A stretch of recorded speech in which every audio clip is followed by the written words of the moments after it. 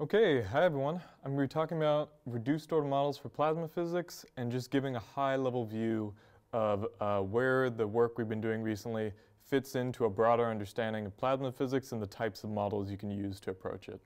This is mainly based off our recent PRE paper and some of the more recent work we've been doing. I encourage you to check out our GitHub repo at PySyndy, which is this open source package we're building to incorporate many of these new techniques. So I want to revisit the plasma hierarchy that if you're a plasma physicist, you're used to.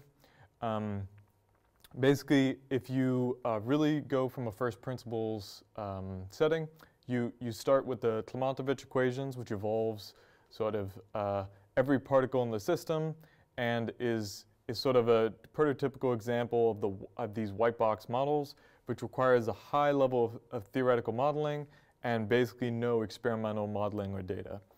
So it's pure first principles, but of course we don't use these equations because they're computationally inefficient. So it would be extremely hard to evolve the full Klimantovich equations or even full kinetics for many of the plasma devices that exist today. But those are great examples of these what we call white box models, which are these very first principles types of models. Of course, we know there's a spectrum of models in plasma physics going from Klimantovich to kinetics to variants of MHD.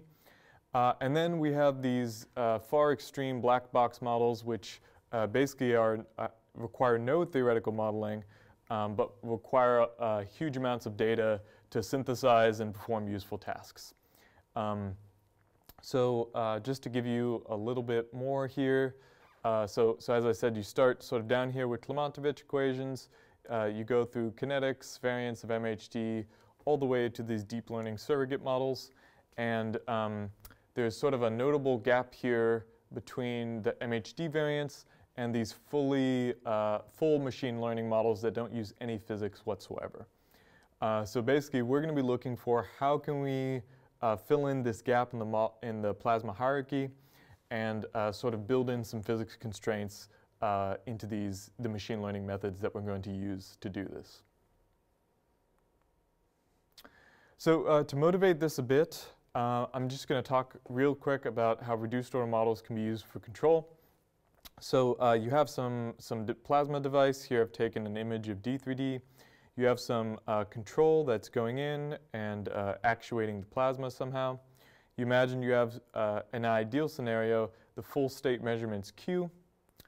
And what you would love to do is feed this back in a closed loop where you take your full state measurements Q, you evolve them according to the full model of how the state is evolving in time, and you have some reference Z for how you want Q to look like. And this closed loop MPC controller can drive Q to Z as you close it back in this loop and change your control to actuate the plasma. So that's what you would love to do. Of course, we don't typically have full state measurements because that's extremely difficult, especially in these fusion plasmas. And we also can't evolve these full models because this might be full kinetics, and trying to evolve full kinetics in real time on a very complicated 3D geometry is just not tractable. So what we do instead is we instead use a surrogate MPC controller. So instead of taking the full state measurements, we now take some subset of the measurements. In this case, we're imagining we're doing the proper orthogonal decomposition and using the modes that you get from that. But that's sort of beyond the point here. Basically, the point is you now have some subset of the measurements. Again, you have some reference for how you want them to look like. And now you have some surrogate model for how that subset of measurements is evolving. In this case, we're going to use the Galerkin models, but this can also be like a full black box neural network if you like. And then you play the same game. You close this in a closed loop and change the inputs to the plant, and this thing drives your system to Z. So that's the game we would like to play, and we need to find theoretical connections between these full models and these surrogate models so that we can have certain guarantees and understanding of what's going on in the surrogate models, but at the same time, you be able to have these surrogate models so that we can compute things fast enough to do real-time control on plasma devices. So one of the things you might do to find these surrogate models is just take a bunch of measurements from an experimental device and then use system identification methods to figure out how is that data evolving in time by building a system of ODEs or PDEs for how that data is evolving. So we're going to use this. I'm going to show you how the sparse identification of nonlinear dynamics, or SINDY method, works. I encourage you to look at Steve Brunton's videos because he's sort of the originator and describes this in a lot more detail. But basically the idea is you have some system. So here we have the Lorenz attractor. We take some data. We basically measure this at a bunch of points. And then what we do is we build, so we've taken some measurements which are in this X dot. And then we build some candidate library of possible terms that could be on the right-hand side here, and use sparse regression to figure out, okay, what should this right-hand side be? And that will give us a system of ODEs or PDEs for how our measurements are evolving. In the case of Lorenz, what we can imagine is we build some big library where it's constant, linear, and all the way up to quintic polynomial terms in X, Y, and Z. So this thing is getting combinatorically big. And then this matrix here is just picking out how strong, basically the coefficients of each of these terms, which is telling you how strong are each of these terms in this system of ODEs. So this is combinatorically big, and the way we could solve this is by using sparse regression methods. So basically we say, give me the best set of coefficients that both minimizes the error in the system of ODEs with the data, but at the same time, we're trying to minimize the norm of the coefficient matrix. So basically, this is going to give us as few non-zero terms in this matrix as possible. And that's really nice because it's going to give us a parsimonious model that doesn't have a million terms and everything. It can sort of be a little bit more interpretable, a little more stable, and be able to solve efficiently this regression problem, despite the fact that theta, this matrix, can be sort of combinatorically large, depending on how big you make this library of candidate terms. So that's how it works. Again, if you need more details here, I don't blame you, but this has been covered in many other videos, so please take a look at Steve Brunton's channel on YouTube. And then I just want to point out, you can also take this process and constrain the optimization problem further with conservation laws.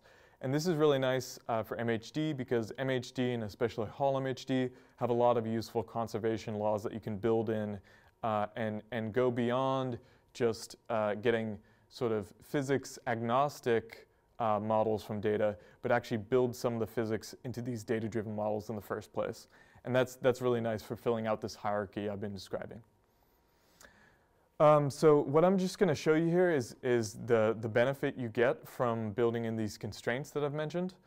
So this is basically, so I'm going to show you an example of the quality of these SINDY models on an example plasma. And what I'm going to do is I'm going to change how sparse the model is, this lambda, on the y-axis. And then I'm going to change how big the resulting SINDY model is on the x-axis. So models out here are like 12D coupled nonlinear systems of ODEs. And basically the main takeaway here is that when you do these sorts of scans, you find that there's three main regions that you get. Region 1 are these unstable regions where if you're looking at the sort of the subspace of just the first three modes, you can get these unstable divergent trajectories where it sort of starts on the right path and then it diverges off after a little bit. And what's happening here is basically these are when the model sparsity, or lambda, is so low that the model is overfitting to the noisy data and giving you diverging trajectories because it's overfitting to the system. Then we have this nice stable region 2, which actually gives you the correct dynamics and is staying nice and not diverging in finite time. And then we have this region 3 where basically you've turned up the model sparsity so high that it's basically cutting off the primary dynamics of the system, and you're no longer capturing the dynamics. You're sort of killing everything off with this promotion. What I want to again, so I should have mentioned that these color bars here you're seeing is the Frobenius error in the evolution of the measurements, and the same thing for the x dot, so the DDT of the measurements that you're taking. So we're comparing between the true and the predicted trajectories here. And then I just want to show you what it looks like when you actually constrain these things. So this constrained SINDI landscapes, now what I'm showing you is these models where I've built in global conservation of energy. And now what you see is this region 1 of instability vanishes, and you have this nice larger region of stable models that you can use and be confident they're not diverging in finite time. So this is really nice. We can use these hybrid models where you're sort of building in some physics constraints, but letting the data guide you about how it's evolving in time. And we can use these models to fill in these rungs that I mentioned in the plasma hierarchy. So we're excited about this. We hope that folks keep working in this direction, and I appreciate you watching today. So thanks a lot.